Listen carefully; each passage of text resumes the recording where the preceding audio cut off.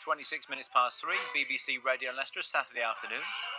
I had a couple of emails from people. When I mentioned who was coming on the programme today, a couple of emails, including Simon in Glenfield, particularly wanted to say well done for the Panto last year to my next guests. I know them as Matt and Tash. You know them as Matthew Pomeroy and Natasha Lamb. You may also, if you don't know their names, remember their viral video of the proposal during the Panto run last year. Like Kieran, who we spoke to earlier, and like so many other people in the industry at the moment, they're in lockdown, and I'm pleased to say they're joining us on the show today. How are you guys?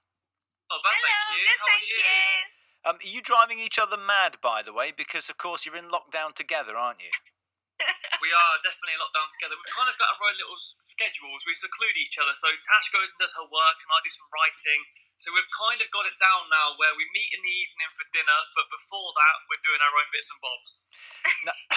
Now, we spoke on the programme. You came in after the Panto run had finished, and we had a chat then, because you had sort of very similar starts in the business together. You know, Matt doing all sorts of other things apart from magic, and Tash, you as well. How did I don't think I remember how you first met each other. So we was doing a show, or I was doing a touring show, and I'm not sure how much I can tell you on here, but I walked backstage and Tash was in the middle of a costume change, and I realised at that point that I was in trouble, and we went for a little drink after, and the rest is kind of history. So Tash was doing her own show dancing, I was doing my show, and we kind of interlapped backstage, and I just caught Tash mid-costume change. Right. Did you slap him round the face, Tash? I just gave him, that kind of look. Yeah, that kind of look. Now, the other thing we didn't mention last time you were here, Tash, but you've actually done some BBC radio presentation up north, haven't you? I have, in Cumbria, yes. It was great fun. I did that whilst I was at university, and then a little bit after uni as well. So when did the sort of career together, working together, when did that sort of kick in?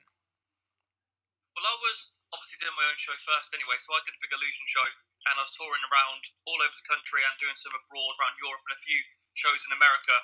And Tash is a dancer and singer anyway, and because we were together, it kind of naturally fit. It made sense that Tash is incredible on stage on her own, and she brings so much to the show. Having us knitted together as a unit, I feel like not only makes us more unique, but it amplified and evolved the show countless times. Yeah, and it's been about 3 years now, hasn't it, Matthew? About 3 years and about 300 shows each year, so we've got the stage time down, I think. Yeah. I think anybody who's seen you knows it absolutely works. But Tash, the first time you worked together, how nervous were you? Because, he levitates you, he cuts you in half, he does all sorts of things to you. You've got to have a lot of trust. Yeah, you've got to have a lot of trust, especially with magic. For me, it was more of the tricks going wrong. So I have faith and I have trust in Matthew, but at the very beginning, I didn't have as much trust in the magic. So that was the most scariest part for me. We had Marvin Burglass on the programme last week, and he said to say hi to both of you. I know that hello. It's such a great sort of family, the Magic Circle, isn't it? Really? Yeah, I think so. We're surrounded by talent, and it's a lovely place and space to draw inspiration from. And all you got to do is look at the magic scene in this country and sort of further across the seas. And we're blessed to be gifted with such great thinkers who every day add new routines and effects to the magic world. Such creative people. And as for Marvin, his dad is, in my opinion, the greatest magician who's ever lived. So, I mean, Marvin's incredible, but David Burglass, his father, is, well, the best. Legend. Yeah. So, who inspired you, Matt, first of all, to take up magic in the first place? So, I used to go to Butlins all the time as a kid, and it was my dream job to be a redcoat, and I used to watch all of the shows, and I always had this sort of draw to magic. Every time an illusion was wheeled out or a trick happened, I was lost in that space and that moment. And my grandma did a few card tricks. And ever since then, I knew that the way to connect to an audience for me was to get them to be lost in my story. So that sort of built this back catalogue of tricks and effects that I wanted to use. And then from that point, I did it in every show that I could, every place that I could perform in, and hopefully got better and better to a point where we're at now. Well, I have to say, Tash, he never really stops either, does he? I don't know where he gets his energy from, but you'll remember. You'll remember last year during our very short rehearsal period, because we don't get a lot of time. We were rehearsing in the rehearsal room at Curve, and Yes. they were showing lots of groups of students around. And every Yeah. time a group of students came in, we just had to stop rehearsals because he would get his pack of cards out and do tricks. Does he do that everywhere? Everywhere, yes. If Matthew Pomeroy has a pack of playing cards in his hand, you will not be able to stop him from performing magic. It's just the best icebreaker. It's such a lovely thing to get people to just get lost. Just for a minute, they transition to a different place. The worries of everyday normality vanish, and they just suspend their disbelief with me for a minute or 10 minutes. And to have that, I feel, is a gift and something that I'm blessed and privileged to share. So whenever I can, I'm always more than happy to. And we all enjoy it too. Oh, yeah, Hopefully. absolutely. The opportunities to work with so many amazing people in this country, the likes of Anton Deck and people like that, Justin Fletcher from CBeebies, but also Daniel Radcliffe, Lady Gaga, David Beckham. It's incredible, isn't it? Yeah, it is, and we're very blessed and we're very honoured and we're very lucky. But I'm not just saying this because you're talking to us now, but there's certain people that resonate and there's people that help you and guide you. And I think you get to a point in a stage where you kind of feel like you're on the right path and you're doing the right things.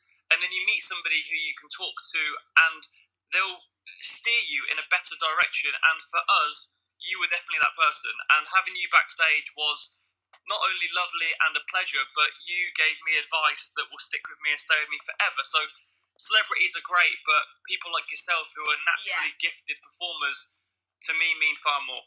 Oh, you're making me blush now. Stop it. I didn't realise either that we share a love from our formative years, Matt, because I was a big Gilbert and Sullivan fan as a kid growing up, and so were you by all accounts. Well, that's how it all started for me. A guy called Fenton Gray, who played Coco in the Mikado, the Gilbert and Sullivan production that was on telly in 1992. My dad was in an amateur production, then he became professional, and me sitting down in front of the telly, I honestly watched the Mikado to the point where the video didn't work anymore, and that led to Pirates of Penzance, HMS Pinafore. Gilbert and Sullivan to me is the core and the foundation and the building blocks of everything that I've ever done in this industry. I love it. I did Pirates of Penzance about 300 years ago, and I can still I could sing every song now. I love it so much. And Tash, the best. Tash, with you, you've done a lot of stuff away from the magic as well. You're not just as a performer, but as a choreographer as well, haven't you? Yeah, of course, and I've directed pantos for schools, I've done a lot of singing, yoga, exercise classes. I've got a range of things I've done. Yeah, we spoke last because you'd started a YouTube series of videos learning sign language. How did that go and how is it going? It went really, really well. So much positive feedback, and so many people interested in the classes too. We're still going with that. We don't want to give out too much information, but we have some more classes coming up soon. There's some secret projects on the way. Secret projects, and we've also got magic on there, teaching magic, and we've got a bacon week coming up really soon too. So I get to eat lots of cakes, which I'm very excited about. Yeah, not that you've never done that before. I mentioned at the very beginning, I had a couple of emails. One was from Barbara, who said she thoroughly enjoyed your performance in the panto. The other one, Simon Wright in Glenfield, said, please say hello to them from me. What great roles they played in Aladdin.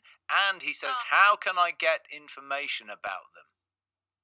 Perfect. So if you just search my name, so it's matthewpomeroy.com, that's our website, or .co.uk, you'll be redirected. So just matthewpomeroy.co.uk. We're all over YouTube, so you can find us easily. We're sort of readily available. But just in terms of panto, we were so blessed and so privileged and so honoured. I got to fly on a magic carpet every day and marry Tash before marrying Tash with an incredible cast. So, to everybody that came to watch it, thank you for your support. It was a party at the end of every single show. It was. And we couldn't have loved it any more. And just fingers crossed we get to do it again very, very soon. Yeah, big hello to Simon, and he can catch us on Facebook and Instagram too. Yeah, matthewpomeroy.co.uk is the official website. You got married then before you actually proposed, but what I need to do is I need to just follow up, and I will ask you every time I speak to you, Are you Right. any closer to naming the day? No, do you know what? I think we would have been if it wasn't for the current situation of the world, because we did start to plan in January and we had notepads full of ideas and the way we wanted to do it, and it's kind of been put on hold a little bit just because how things currently are. So I feel like we've got too many ideas as well, Matthew. yeah, maybe we need a little brainstorming session with you, Martin, one day, because there's too much going on. We want all of the different kinds of weddings in every single location. Yeah, I mean, there's castles and horses and helicopters and all kinds of craziness. Blimey. And you're not going to saw her in half at the reception or anything, are you? No, but the speeches will be interesting. They're going to be magic related up to this point. Well, listen, I have to say that, as you know, it was my 30th year in Panto, and it is one of the highlights. That moment on stage when you proposed is one of the highlights of the whole of that 30-year period. And thankfully, I keep watching the video on YouTube. It's still available there now. Goodness only knows how many times it's been viewed. But it's a pleasure to talk to you. We catch up on a regular basis for the weekly Panto quiz.